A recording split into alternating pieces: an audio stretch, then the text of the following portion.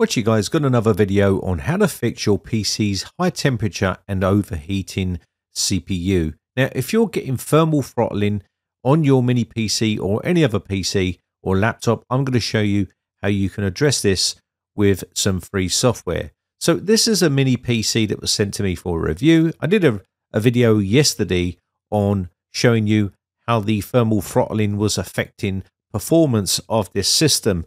It was also causing overheating. Now, it's important if you're buying one of these mini PCs that you get good ventilation and good adequate cooling system on these mini PCs. Because they're so small and compact, they can overheat very easily. You can see the exhaust fan here on the back. So what I'll do is I'll show you a quick benchmark of this particular unit, and I'll show you exactly what was happening with this unit when we was getting thermal throttling and overheating. But before I do that, let me just quickly show you inside here. So inside, there's not a lot of room for air to move around. Underneath the board here, there is just a single fan, which looks something like this. So you're going to see basically the outer main frame and the cooling fan.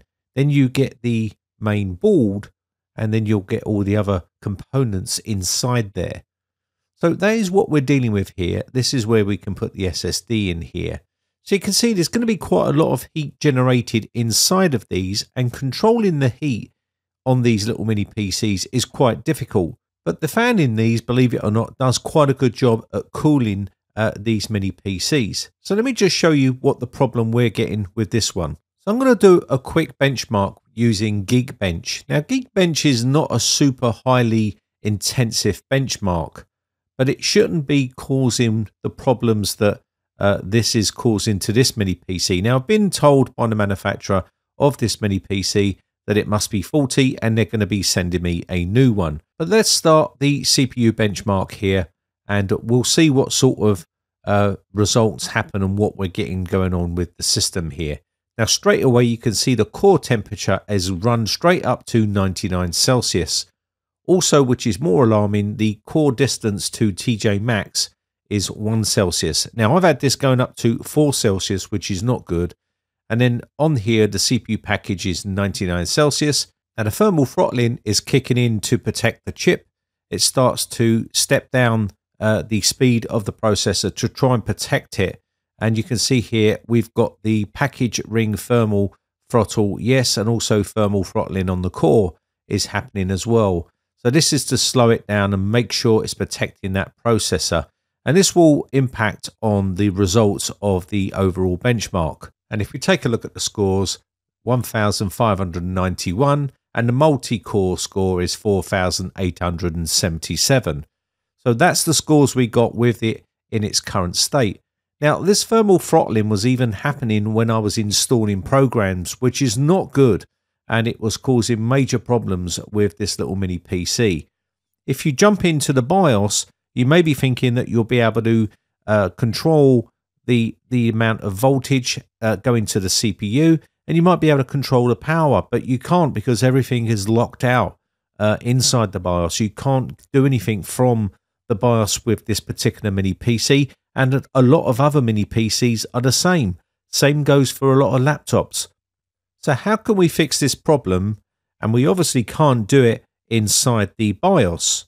If you go into the BIOS here, you can see everything is locked, and you can't really do much inside here. The multiplier's locked and other things are locked in here. So we can't do anything from the BIOS location. So we're going to have to use software to try and do something to stop it thermal throttling. Now, this might not be possible, but we'll give it a go anyway.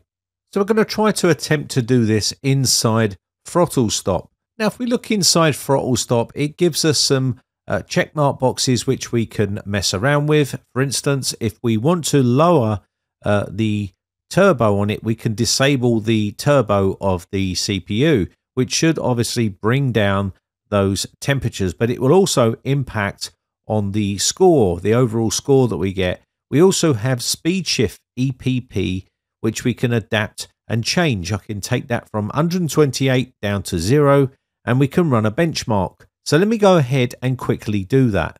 So I've got disabled turbo check marked, and I've also got the speed shift EPP set to 0 instead of 128. So I've left that as is. We're going to save this and we're going to run the same benchmark.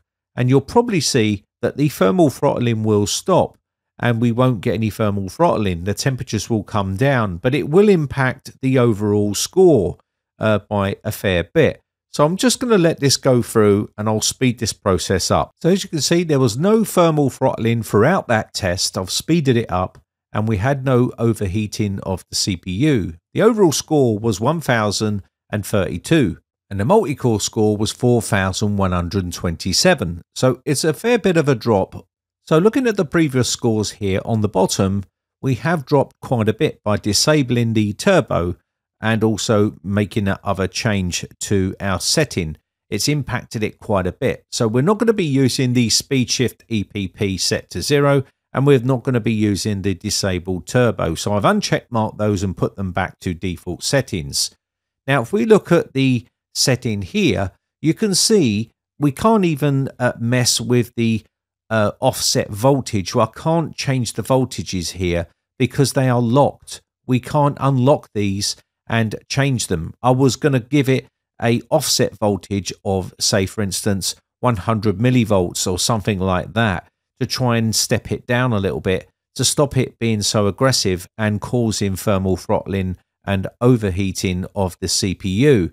I don't really want to obviously push it to its limits like that for long periods of time. So with this, we can't use these settings. Now there's also some other ones on the top right, which is Intel GPU, CPU, cache, iGPU, unslice, and also system agent. These would be all reduced down to, say, for instance, minus 100 millivolts, but we can't do that. So we won't be able to use those settings on this particular chip. So what we're going to have to do is find another way of trying to bring this down without having so much of an impact on the CPU itself. So it's quite a complex thing, but I'm going to take a look at it. So here you can see there is some ranges here, but this is adding millivolts and I don't want to add anything in. I want to take it off the actual CPU itself. So let's take a look at the throttle stop TPL setting here. Let's go in here and take a look at the power here. So we can see there's quite a few things we can mess around with. I'm going to try to have a go at the power balance here. You can see it's 9 and 13. I'm going to make some changes here.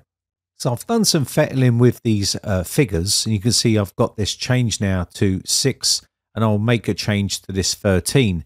Now to save time, I've sort of skipped all of the benchmarking. I made little changes here, and I see that there was little changes in the thermal throttling. So now I've gone with 6 and 8. We'll try the power balance at 6 minimum and 8 maximum. And what we'll do is we'll run another test and see how it goes from here. So what I'm going to do is reset and run the CPU benchmark again, and we'll see what sort of scores we get. Now it's looking good because the thermal throttling hasn't kicked in just yet. So that's good. And the temperatures are now staying at around about 85. And we've also got a minimum of 54. So they're not going into the red, which is a good thing, which means it's not going to thermal throttle.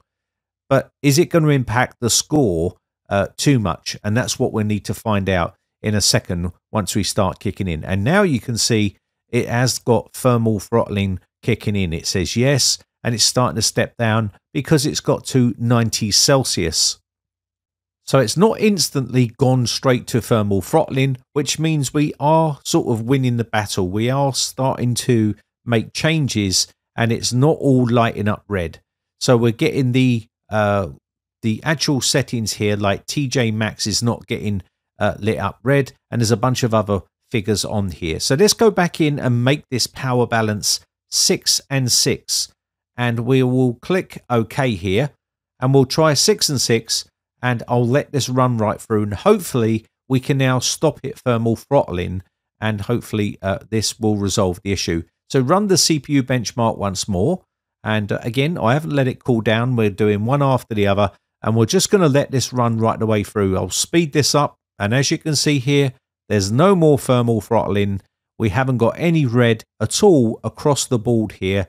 And that means what score do we get? And we get 1,589 on the single core score, and multi-core score is 4,875.